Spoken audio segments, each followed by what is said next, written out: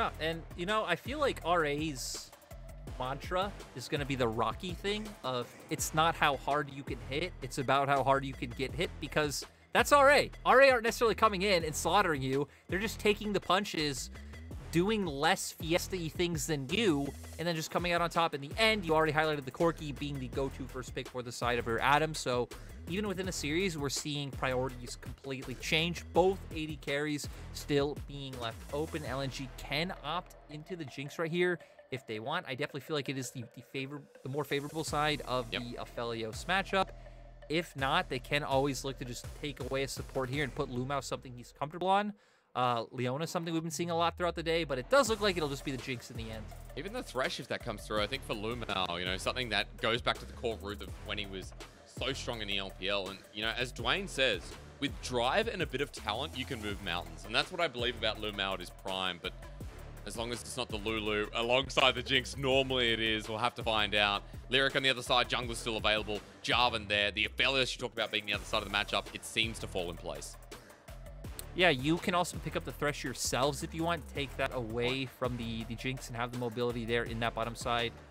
For the Aphelios, I would say picking up a jungler here like Jarvan can be potentially weird. They still go for it anyway because you can take that Thresh Lantern and have the mobility if he decides to lock down light.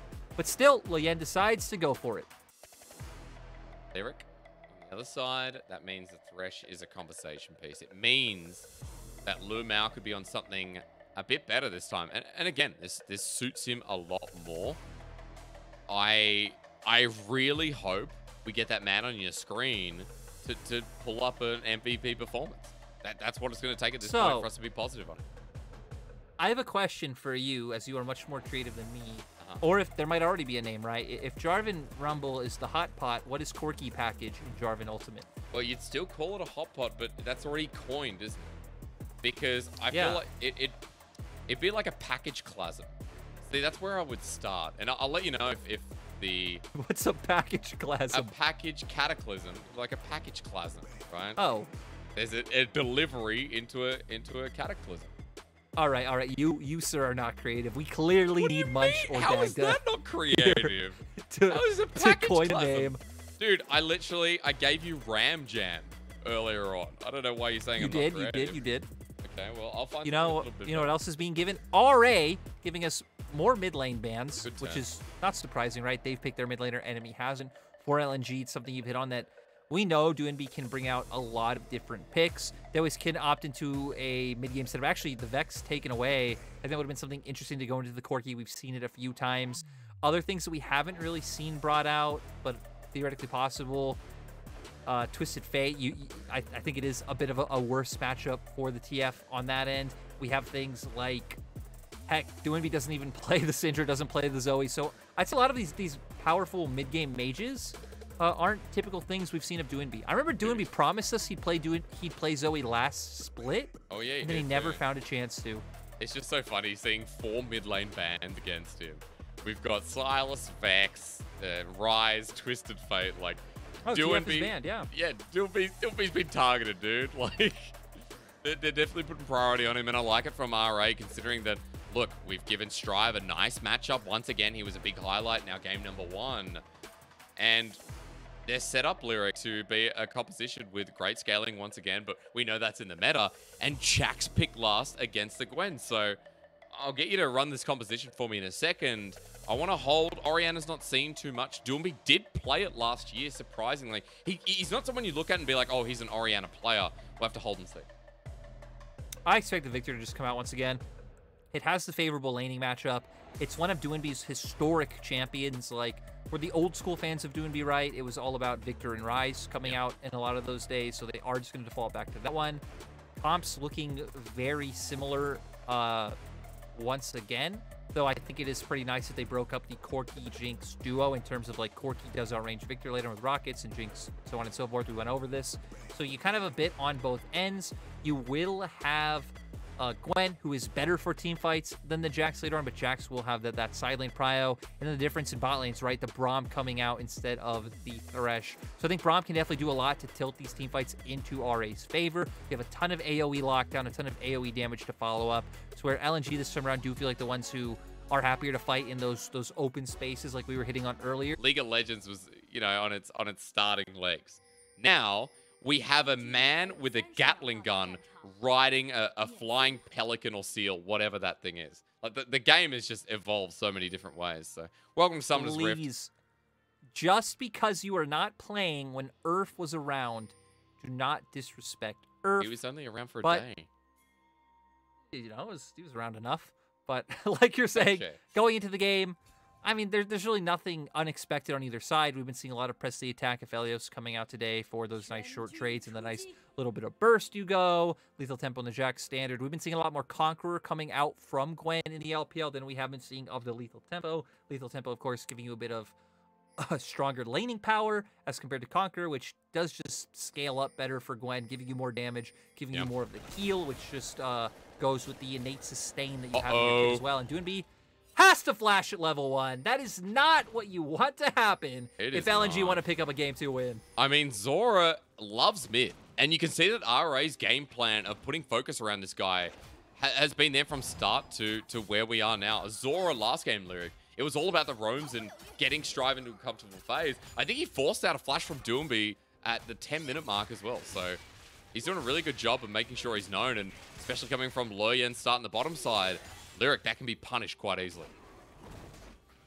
Oh, definitely, especially when we look at the fact that there's also a Jarvan, right? Like you're saying, Leyan's on Jarvan. Zorah potentially might have more room for roams. I would doubt it with the fact that they're up against Jinx Thresh, but immobile mid laner, champions on the opposite side that can punish. Now we just want to see Leyan go for these plays. Leyan has shown he can be quite aggressive and does like to set up his lane, so I wouldn't be too surprised. A bit of a flip from how we thought of Leyan before, where he was very much like, hey, I'm going to farm, and I'm going to counter jungle, and I might go look for the 1v1, but I'm not necessarily going to set up my lanes. Cube just flashed. Cube just flashed for that. That's an aggressive trade. That's literally showing. I don't know what that's showing, but Cube is absolutely crazy. It's the flash of intimidation. Yeah. That's one word for it. Other people in solo queue would be saying something else, let me tell you what. So, Flash now down top, and that means he matches Doinb's Flash. Maybe he's just a bro. True. Wanting to make sure it's fair on both sides. Pings are coming out around the mid lane, though. Doinb does have a ward, so he will spot out Leyan, so he won't be punished this time around. No camps up on top side for Leyan to be able to take away, so probably will just go for the scuttle. Tarzan playing around his strong side of the map as well, with Light and LvMao having push in that lane. Strive, though! That was close. Yeah, it doesn't burn the flash. You'd say good trigger fingers, Lyric, but importantly as well, Doinb spotted Leyan going back over the ward again, so good information to send him packing. And Doinb just asserting his dominance a little bit. Teleport still available for both mid laners, and it looks like they'll both use it. And we've seen this a lot in the past week of Viktor's just running down Corkis with the Corrupting Potion, autoing them down. Strive looks like he might get punished again. Does have Flash available? Oh, LvMao making the roam. That was close, but Valkyrie in the nick of time. Unfortunate for LvMao. I like to see it, Lyric, because we talked about LvMao in the past being one of the biggest roaming supports in the LPL. Back when he was on JDG, back when JDG were in their prime in 2020, Lyric he'd come, he'd make his movements and sync up with Kanavi. And it's nice to see that LvMao has started this game off in that fashion. LvMao finding a nice window. So far, it's been all about mid lane, which isn't too surprising for a team that Doinb's on. But Strive has been getting a little bit of help so far. Though LNG with some nice words, spotting out Leyan once again. And it looks like we're in for another wait for Drakes, stack them up, see who executes in the fight better. Probably some shenanigans along the way. What I like to hear. Shenanigans along the way. 2 flashes that are about to come up, and maybe in a couple of minutes, I should say. Cube going on for the Counter-Strike again. Ignite available for Arla, so he has the Combat Summoner advantage. Doinb continues to push out the mid-wave. It is an Infernal start, Lyric. That's a shiny little emblem on our bottom left. Oh my god. Scary. But Tarzan is here near the mid lane. Before we look at the Dragon, Lyric, I think we need to look at the low health mid laners.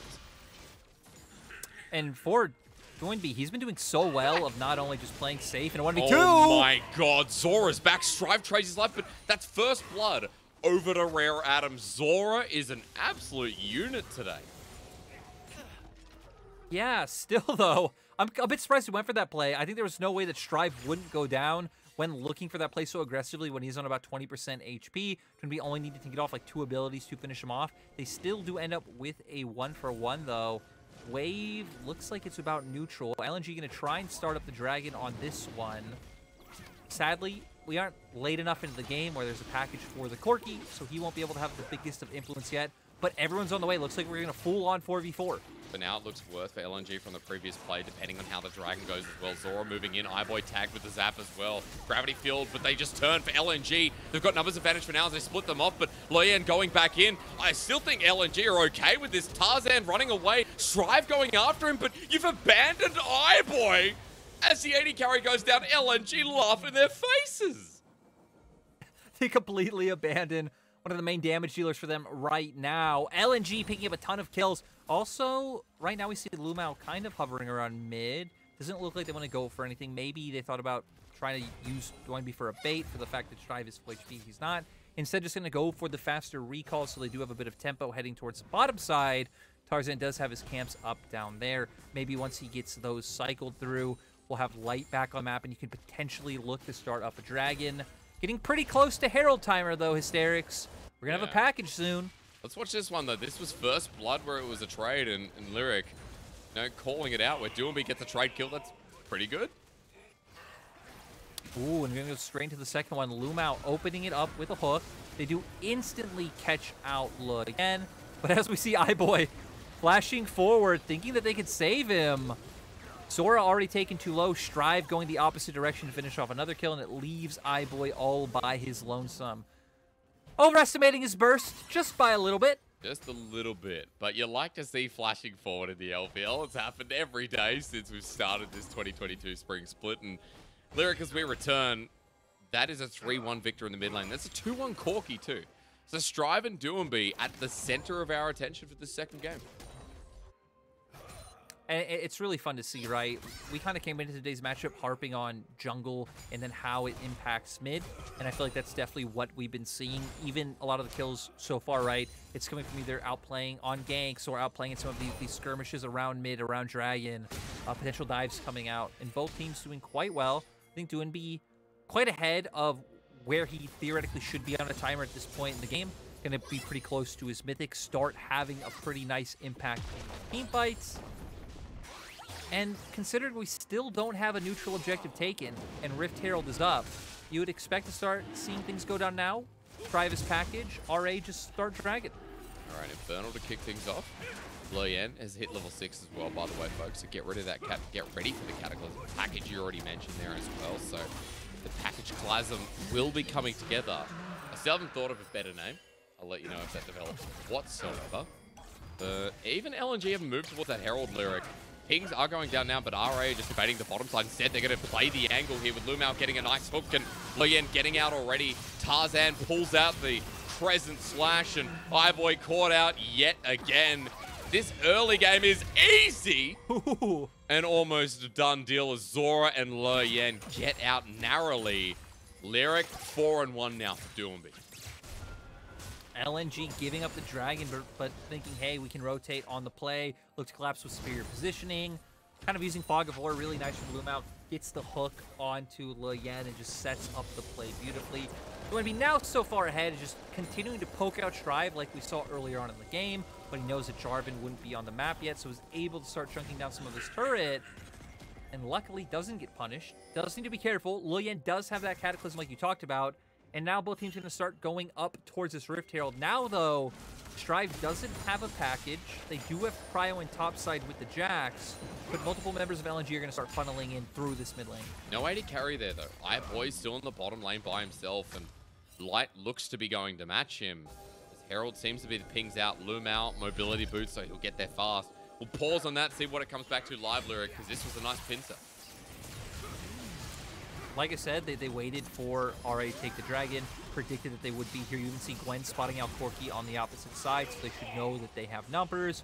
LvMao hitting that hook from Fog of War sets up for the kill on the iBoy, and this one was just so close. Had Zorah and Leyan been a little bit closer to each other, that would have been 2 kills for the side of LNG. That would have been a very big deal, as it's 0-0-4 for Light. Wasn't able to pick up any of the kills. But at least he's still got some gold just to an advantage over iBoy. Herald's being started here, folks. No control ward to spot out that left side ward. Unfortunately, it is too far away. RA committing to the bottom side for now, Lyric. You can see where Zorah is with the Glacial Fissure available. Light, he's got double summoners. I think Zorah is just going to party there for the time being and share some of the gold.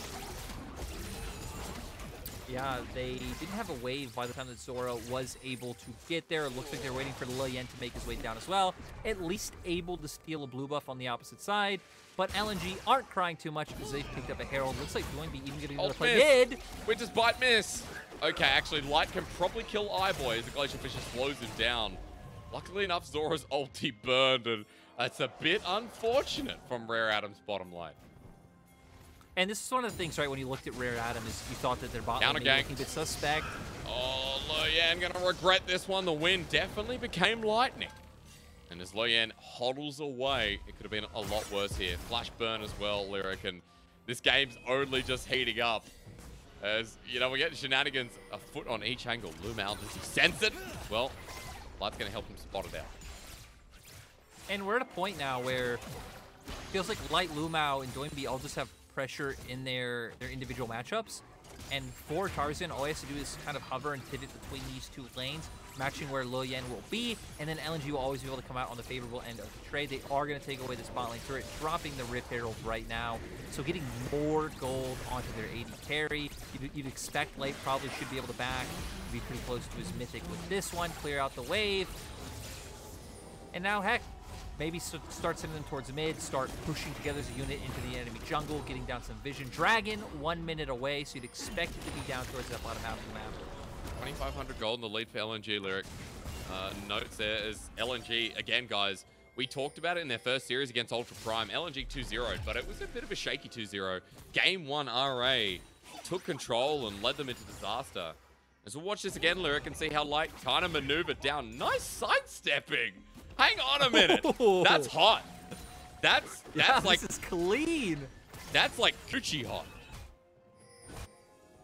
No, Hysteric's coming in. Okay, sorry, you obviously don't like handbags. That's fine. All right, Light versus iBoy with LvMao on the wing. You just don't care. Yeah, he's dead. You know, Hysteric, let's just both actively take a water break. Build tension in silence. Dude, this game doesn't need to be casted. It'll speak for itself. We won't do our jobs. Oh, no. I think some people will understand the reference. It'll work here. Arla on top of Cube. He gets out, and he actually doesn't take too much damage, and Zorah's up here. The Winter's Bite with the concussed blows in a lot of trouble. The Counter-Strike as well in the ring. Arla dead, and Zorah seems to be the man making things happen.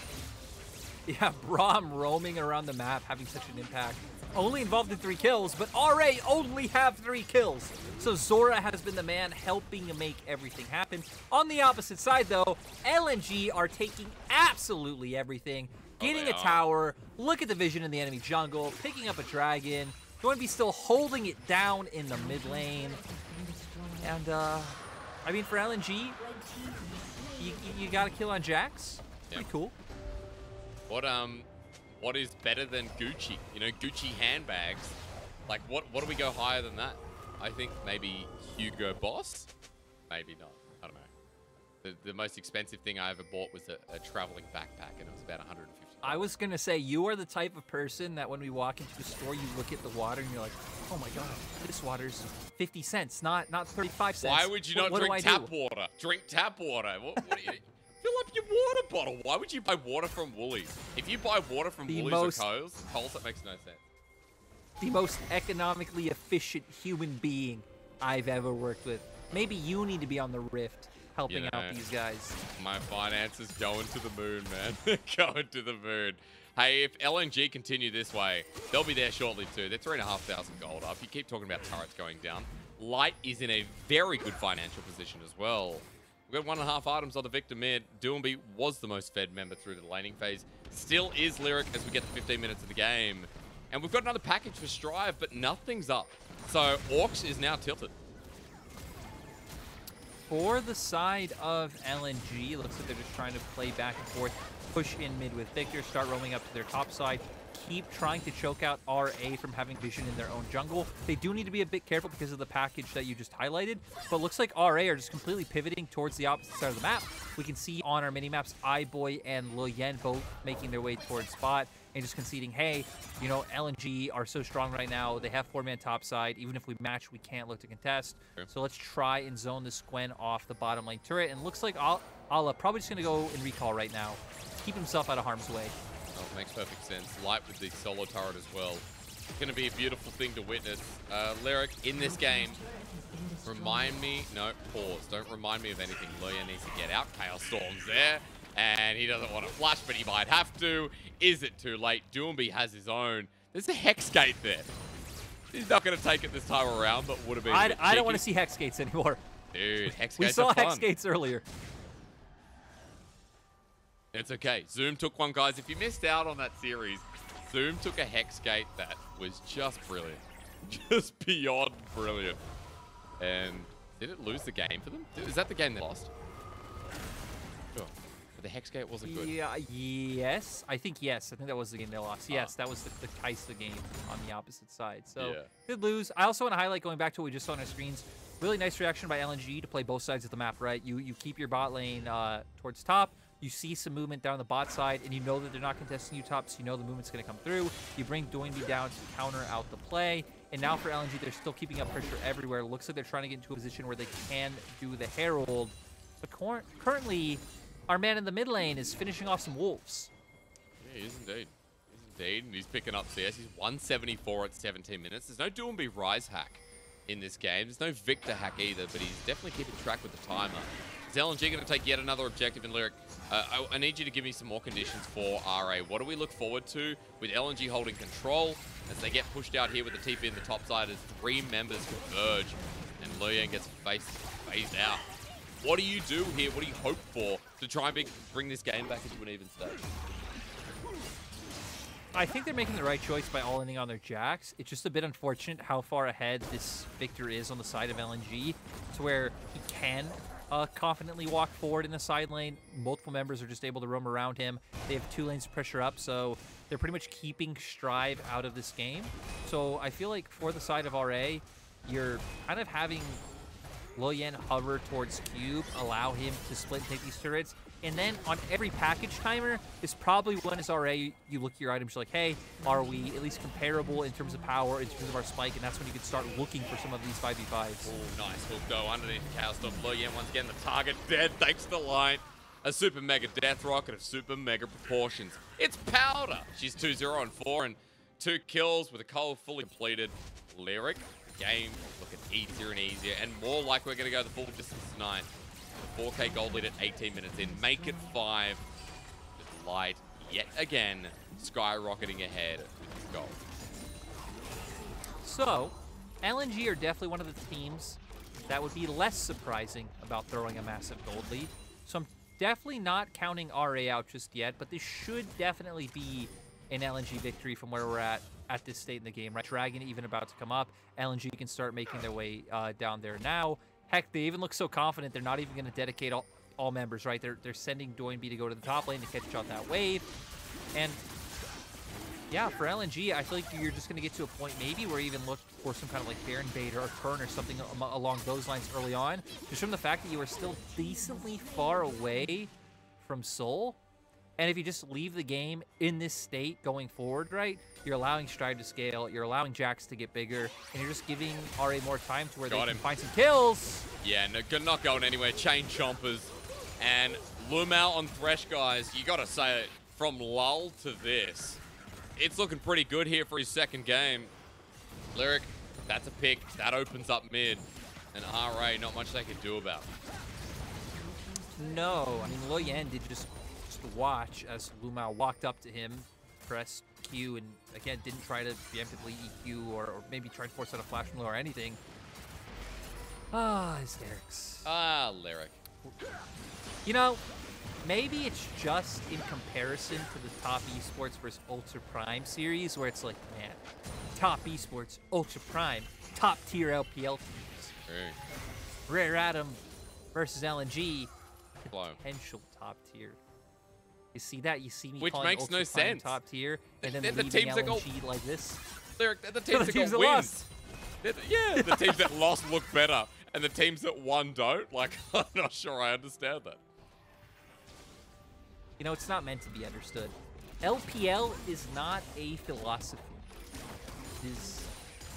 It is a mood. You know what? Feeling.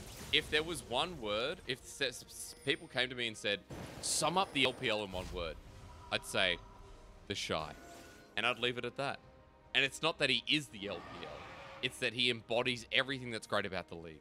Sometimes it's amazing. Sometimes you think, man, we need to recycle this. Other times you're happy with where it lies. The Shy in one word sums up this League of Legends. So I'm glad that, you know, we've got people before LEC tuning in to what is the Shy. Not even playing. Speaking of the Shy, though, this is a good time to preface with the fact that tomorrow is our match of the week. Weibo Gaming will be playing against Billy. Will it be Uzi? Potentially Uzi. V5 is also debuting tomorrow, so again, potentially Rookie, potentially Karsa coming out onto the Rift. So tomorrow's games will be absolutely amazing. I'm not going to say bangers. Tune in. Lyric, will it be Uzi? Everyone wants to know. We'll stay within the realms of this game because 21 minutes in, this could be going to a game 3. LNG have started the Baron, and you said that they wanted to start it, look for the turn. iBoy has full shurikens at the ready. They're gone. Immediately gone with Doinb over the wall, poking down the rest of RA.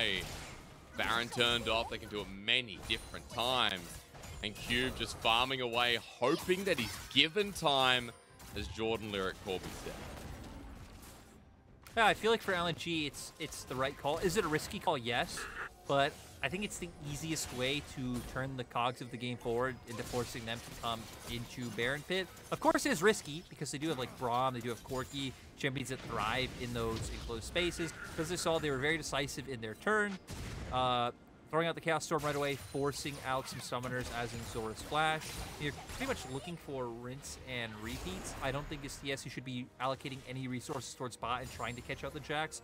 It's all about just contesting in this 4v4 setting, maybe trying to force out Cube's TP by looking for this again, and seeing if you can find any more picks on Leyan, like it seems like LvMao has been able to do consistently. I'm just wondering, why does Strive keep getting the package when Baron's being threatened there, Lyric, but Dragon as well, a minute 15. He has teleport too. Would you like to weigh in on this, or am I missing something? No, I don't want to weigh in. I'll leave it for Ox. I'll leave it for Ox Okay. to, you know. Okay, well, Baron's going to be started here on full Scuttle Vision. Cube, Strive, both have teleport. That package will come in handy, but Baron's just being hit. They're scared to go near. Leyan is the smite in this. That's probably gone, guys. 1,000. Goodbye. LNG find it. RA a little bit too close for comfort, and for the free Baron, thumbs up. Yeah, I mean, RA running forward, just staring at them, saying hello. And this is going to be one of those games where one team very slowly bleeds out. And I mean very slowly because, again, they have Corki, they have Aphelios. They're going to kill some minions in the meantime, friends. Okay. But ultimately, LNG will probably come out ahead. LNG have some nice tower taking potential themselves, right? A lot of siege, a lot of long range coming out from your Viktor and your Jinx.